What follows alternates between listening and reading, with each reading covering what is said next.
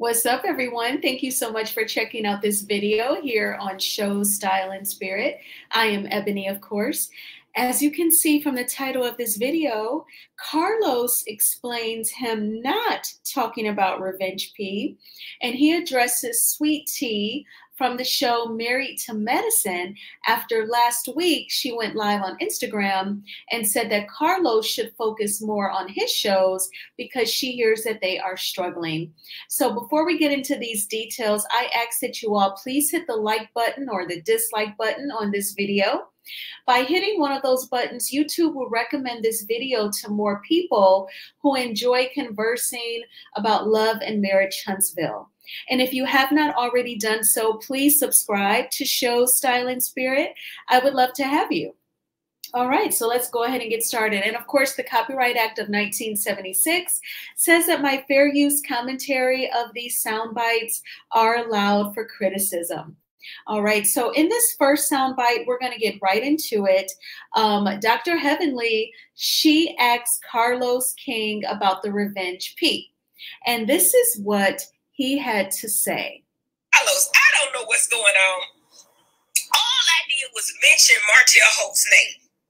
And the people went in on me because all I said was, my experience with Martell, we've had heated conversations. You know this, right? He's never aggressive with me. I felt like, we could have went there. He didn't go there with me. And all I was saying was sometimes people get mad, things happen, and it's always three sides to every story. That's all I said about it. The people went in on me saying I was supporting Martell Holt. Now, can you give us a little skinny on what the hell going on? No, I can't. I done told you everybody on the show. You can't give me nothing. So look, do you know how when you're in the middle of filming Married to Medicine, right? You can't say anything about what's going on. I say everything. No. When you guys are filming before it airs, that's what I'm saying. Oh, got it. Yeah, I try to go ahead of the story, right? Exactly. So when the show airs, you talk about it all day long, which is what we're doing tonight, right? It's in the blogs that the man went to jail. Now, what y'all doing? Well, the only thing I will say is we are filming the new season of Love and Marriage Huntsville. Okay. And it's going to be hot. It's going to be better than Married to Medicine. That's what you're going to say? No, see, I'm laughing. No. I'm dating Martell. That's what it is. I got you. That would be good. No, hey. You go with anybody. Give him $5 each show. We'll sleep with him. I'm just playing. It's a joke. Come on, y'all. Y'all got to know my humor. Y'all know I be playing. They be saying I be telling stories. Listen, I don't be telling no story. I be joking with y'all. I don't know that Martell is sleeping with what? I'm like, why am I in it? No, there'll be some shit. I'm just joking, y'all. I'm just playing. But that seems like a cute couple, don't it? The thing is this, I would never pit two black shows against each other. So Married to Medicine has its own style and flavor. It's the best show on Bravo that you guys are watching. And Love and Marriage Huntsville is the #1 show on OWN. But we are in the middle of filming. So I want to address this. Because a lot of people be like, Carlos, you need to rush to your closets and tell us what's going on. So the thing is this. My shows, when things happen in the blogs or in the atmosphere of the world, we're filming. I am not going to get in trouble by the people who pay me to talk about shows before it airs. I will never do it, so y'all can stop it now. If the show is airing, and I do my recaps about Huntsville, so watch me and Dustin Ross every Saturday. We do recaps about Huntsville. We are filming, and there's a lot going on. And the only thing I will say to you is, you will see everything that's played out. Now, I got a question for you. It ain't about that, but it's in general. Do y'all have an in-house psychologist to come to the scenes and stuff like that? Because the psychologist, they called me yesterday, and I ain't never heard from the people before. And they called, talking about they got to have psychologists at the reunion. And she had told me something like, whatever y'all say to her, I don't have to, they not going to play it on TV. I don't trust that shit. But either way. So every reality show has a psychologist usual therapist that's on standby, shall a reality star needs one, right? So, for example, so that's just the rule. Whatever show you do, there's somebody that, in case you want to talk to somebody, we have somebody on standby. Now, for a reunion, we had one for Bell Collective reunion season 2, because a woman named Letitia Pearson and her husband Glenn, we took a paternity test, and I read the results live at the reunion. Oh, wow. So we had a therapist on set at the reunion. Shall things went another way. Now, is the therapist that is going to be on the Married to Medicine upcoming reunion, is that for you? Oh, no. I think it's for the peoples. Okay, y'all. So there's quite a few things significant about that soundbite that I want to get into. Now, first of all, Dr. Heavenly posed the question. At this point, I am convinced that any podcast live that Carlos makes on YouTube, any huge bloggers that speak on Martell at this point, I am convinced that there is some pre-producing going on. I think that he did say to her, okay, look, I'm going to address this right before we get into the Married to Medicine recap. And then he can use the Married to Medicine recap as a buffer for them not to stay on Martell's arrest very long, but then pivot to what they normally do on Monday nights, and that's recap the latest episode of Married to Medicine. Probably the most authentic part of that exchange is Dr. Heavenly admitting that after she spoke up for Martell last Thursday, that people were coming for her saying that, you know, she was sticking up for a man. She did not say what it was for. And I feel like that's another hint of these two pre-producing and Carlos guiding the conversation on this. She did not say, you know, the people came for me because I was speaking up for a man who's been accused of trying to carry out revenge P against his ex-wife.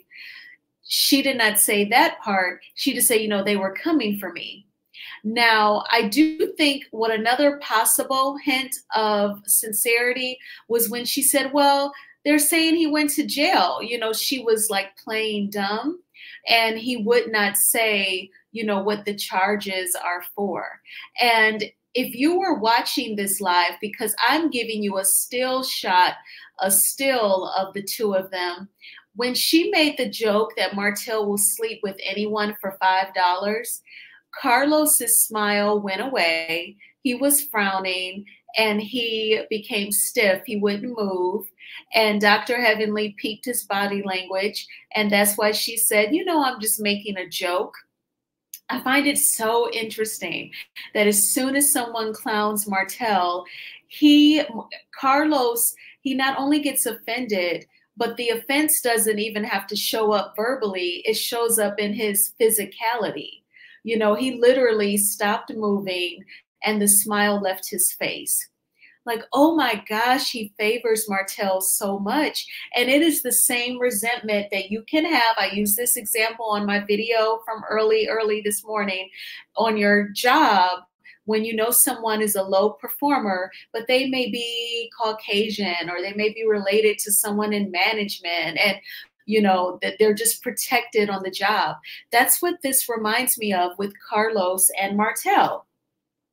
So he actually used the excuse, Carlos did, saying that, you know, Love and Marriage Huntsville season 7 is filming right now. And if you checked out Melody's IG stories today, that was one of the stories that she posted, you know, about them filming. And so I posed the question in the chat because he said he's not going to speak on anything that's being filmed. So it sounds like they're going to acknowledge the Revenge P during season 7, which was my guess. But I posed the question in Dr. Heavenly's chat, why can't you release a statement not saying that you don't condone the alleged Revenge P? He may not have seen my question. I did put 3 red exclamation marks after it to make it noticeable. Dr. Heavenly's chat was moving fast, But I did ask that question. Like, it's one thing if you're not going to speak on something that you all are filming. I get that in theory, but Revenge P is such a serious, disturbing crime that affects people that at one time was in love with the person that they decided to do the tape with or send pictures to. I feel like Carlos could write up a statement and post it to his IG stories saying that he does not condone Revenge P and he is sorry for everyone affected. He could do that. There's nothing wrong with that. That's called being human. Being human is not just the mistakes we make, but it's the empathy that we show as well. So I think Carlos thinks that by him talking that little tidbit about Martell's arrest on Dr. Heavenly's channel, I think that he thinks in his mind he can say, well, technically, I did talk about the Revenge P. Technically, I did acknowledge Martell's arrest for the Revenge P because I talked about it on Dr. Heavenly's YouTube channel. I said that I can't talk about it because it's being filmed. So, you know, he may play the semantics game. So, and it's another thing that was very interesting to me was Carlos mentions having a boss. Now, when Dr. Simone referred to him as a blogger a week ago, Carlos was saying that he owns Kingdom Reign Entertainment and it is a multi-million-dollar company. When it comes to speaking out on Revenge P, he not only says that he doesn't want to speak on something that they're filming, he says that he'll get in trouble with the people who pays him if he speaks on something that's being filmed. Oh, so now you have a boss and they pay you. But just last week, you know, you own this multi-million-dollar company. Okay, Carlos, you're not fooling anyone. And Dr. Heavenly asks Carlos if they have a psychologist because she got a call from one saying that, you know, I guess they're going to be present at the reunion because of things that will be talked about. Dr. Heavenly says that she's never gotten a call from like the in-house psychologist before for the show. I totally don't believe that. Maybe if she's never heard from the psychologist, she has to have heard from HR. You know, with saying yo mama to Mariah so many times. I don't know. I'm just making a joke. But Carlos actually said yes, that every single reality TV show, they have a psychologist on standby. And then this Negro had the nerve to say that on Bell Collective season 2, when Letitia and Glenn had their fake storyline about a paternity test for when Glenn used to cheat on Tisha, he read the results and they had a psychologist on hand in case someone would need some therapy. Do you have psychologists on hand to meet with the cast of Love and Marriage Huntsville if stuff goes left?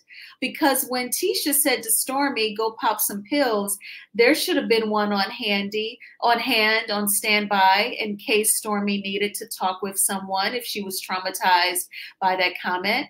And we all know who needs one every day, 24/7. So I just find that to be so interesting how he skirts around stuff. It is infuriating because you nor I am stupid. Absolutely not. So I want to say this. Dr. Heavenly and Carlos, they were definitely trying to put this narrative out in all of the viewers' ears about Sweet Tea from Married to Medicine. You know, they're concerned about her. And then Dr. Heavenly brought up a psychologist, you know, and so now that Sweet Tea, you know, has talked about Dr. Heavenly's marriage. She flipped it. She used what Dr. Heavenly would always use on Mariah and said, mention her mama. I know she mentioned Dr. Heavenly's mama in hell in the same sentence, but she said she talked about her mama. She talked about her husband and she talked about Carlos King. They were putting this narrative out there that they are concerned about her. And, you know, I just kind of feel like, well, I'm going to actually play this soundbite from Carlos, and then I'm going to piggyback off of what he says in my own way. Here we go. That was sad. I'm telling you, watching that video, I was really like, this isn't fun.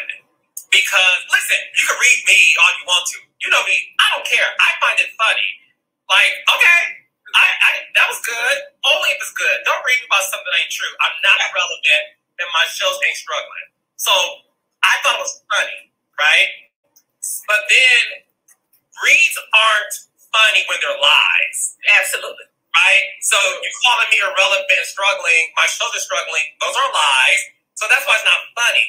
What you did was you read the comments of my haters and you decided to repeat what you saw, or somebody on your cast feeds you lines and they tell you what to say about it. I think somebody on our cast definitely beat her lines. I definitely think somebody. I think that when she fucked up the thing, I don't think she was supposed to say your mama in hell.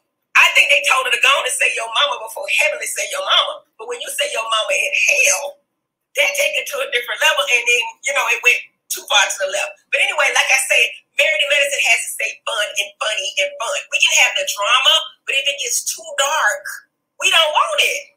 We don't want it, and that's why I'm not ever going to talk about anything outside of what I see in the show when it comes to her. But when it comes to Dr. Damon, I had to say that, and the point I was making, not about Damon, I'm sorry, Dr. Damon, was respectful cheating and disrespectful cheating, because there's a lot of women watching this, and what I will say as somebody like you, who's been with the same person for years, cheating is not a deal breaker for me if you don't have one side piece that you're constantly seeing. Okay, so they were, you know, Carlos was talking about, you know, Sweet Tea's comments. He was saying that he doesn't like it when people try to shade someone and it's untrue. He says, then it's not fun. And I agree, Carlos, for once with you. When boundaries are crossed and it appears that some of the cast members are unsafe, you know, or certain serious topics of life are not discussed on a show like Revenge P, that takes away the fun of it. That's why you have viewers of Love and Marriage Huntsville who adore Melody Cherie. They support her businesses, and they want to see her win, and they boycott the show. They love her, and at the same time, they boycott the TV show because they cannot stand the way that you let the Scotts not share their true reality. You don't acknowledge some of the serious issues that, in our opinion, Martell has, and you skirt around it just for the visual of seeing Dr. Heavenly say Martell will sleep with anyone for $5, how Carlos instantly gets mad, and in his physicality it shows up. If y'all were to go back and watch that live tonight, just for that part alone, like if you question that he favors Martell, that questioning will go away and be replaced with confirmation that he totally favors Martell. But yeah, when it's not fun, then it goes to another level, Carlos. Absolutely. Like, you should look inward and reflect. And I know you can't control people's behaviors. You cannot control him sending that text to Melody, allegedly, and threatening with Revenge P, allegedly. But you pretending like it does not exist and then saying you're not going to talk about it because it's being filmed for the show and you'll get in trouble with your boss. I just feel like that's not really manning up about something that can be so devastating to a person if they are exposed that way. So I want to hear from you all. You know, what do you think? I can't imagine, like, I think like Melody is such a champion about it. I think that she is a high performer and she performs like us on our corporate jobs when there's just so much that you can experience and you just learn to compartmentalize, you focus on your blessings, you focus on the positives, and each day you go into your job and you perform well so that you can continue to pay the mortgage and the utilities on time, and in her instance, take care of her beautiful kids and, you know, save in your 401k, you know what I'm saying? Like she looks at it that way and she just keeps it moving. But definitely hit the like button on this video. It is a free way of supporting the channel. I thank you all so much for watching. I truly appreciate your support. And please subscribe to Show Style and Spirit. That would be awesome. Well, I hope your Monday went well. If it was a little rocky, I know Tuesday will be better for you. Keep that positive mindset. Say your affirmations in the mirror. I love, trust, and accept myself. I like myself because I'm a good dancer, I'm a strong writer, whatever it is. And we're going to have a terrific Tuesday. And I will talk with you all soon. Bye.